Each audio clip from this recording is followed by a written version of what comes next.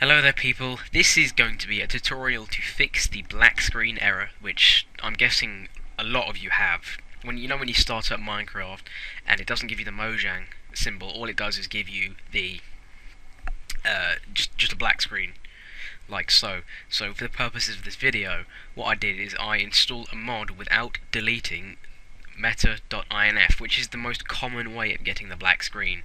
You haven't deleted the mata slash INF to install a mod, and as you can see, it freezes.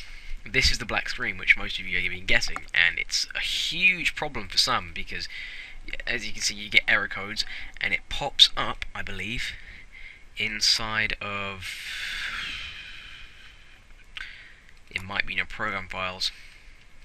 Anyway, you get a message or a little icon on your desktop giving you the log file. Well, I'm going to show you how to fix this. So, before you do this, back up any worlds you have. So, to do that, go into %appdata %. This works in all versions, and it should open the roaming folder. Or just go to this location if you have revealed hidden folders. And then it will present you with a .minecraft folder. In here is everything which is necessary to save. Well, most of it is a bit pointless. This is the only folder which you're going to need to save or back up. So to do that, all you do is right click, press copy, and then paste it to a saved location, like so. Now there's two ways of doing this. The first way is to do it like I'm going to show you now. So when you first start up Minecraft, you should have the little options button at the bottom right. So click that, and then see where it says force update. Press force update, and it should say will force.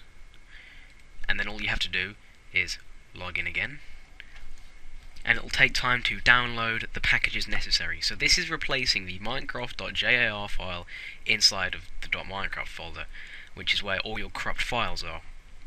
As I say, it's mainly due to people not deleting the mata-inf folder. And if you do this correctly, you should have everything you had before, including worlds. So there's my world which I'm using for my Let's Play video. I'll provide a little caption or an annotation up here somewhere. The second way to do it is if you've backed up this world. If that method fails to work, then there's only one more step which you can do to save your Minecraft, which is to delete the .minecraft folder. Before you do it, back up the saves file. Everything else is rendered pointless. You do not need anything else unless you want to save some texture packs or anything else, or your Optifog, or these files in here. These are going to give me my settings for Optifog, but because Minecraft 1.8 is coming out soon, I do not need them. So yes, so the second thing to do is to delete this folder, and this is I'm going to show you that I am deleting this folder. And then it'll take time to delete it.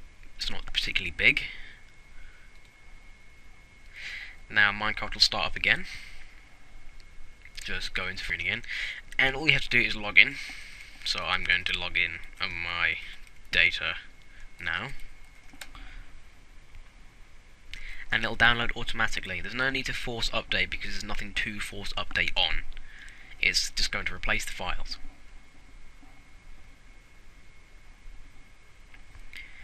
So it should be loading around now. Minecraft will start up, and you notice that you have no worlds.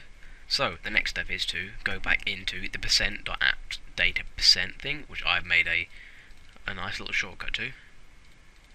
And all you have to do is replace this saves with the saves you've already created. So just merge them.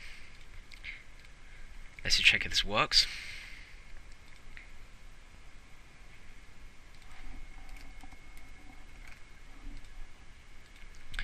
And it should work. And there you go. So I hope this video helps you to resolve your errors. If it does, well done. If it doesn't, comment or send me a message, or both, or leave a comment on my channel saying what the problem is, and I will do my best to research it and help you out. So comment, rate and subscribe, people. This is the Mighty Orange, say goodbye.